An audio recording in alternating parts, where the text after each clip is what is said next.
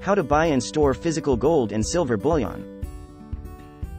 Welcome back, viewers. In the first half of this video, we explored the fascinating world of precious metals and why many investors turn to physical gold and silver bullion as a reliable asset.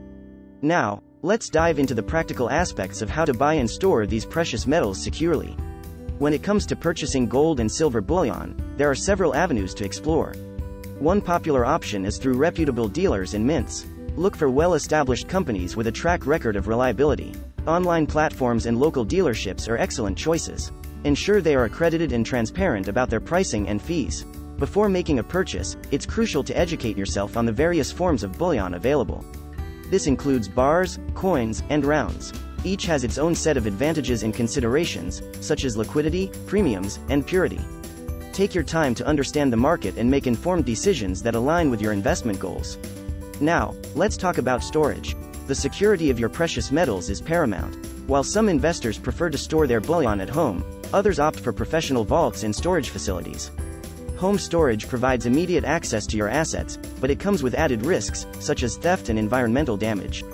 On the other hand, third-party storage facilities offer advanced security measures and insurance, albeit with associated costs. If you choose to store bullion at home, invest in a high-quality safe that is both secure and discreet.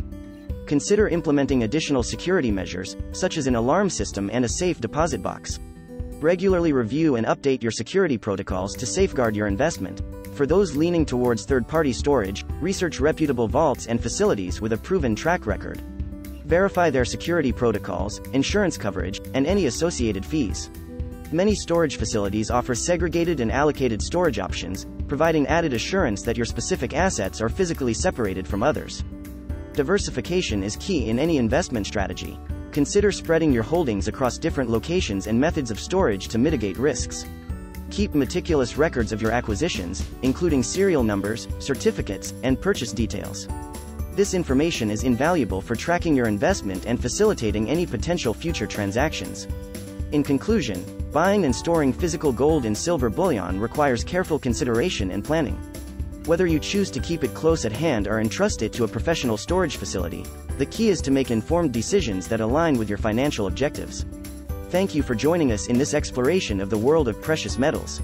Stay tuned for the next segment, where we'll delve deeper into the market trends and factors influencing the value of gold and silver.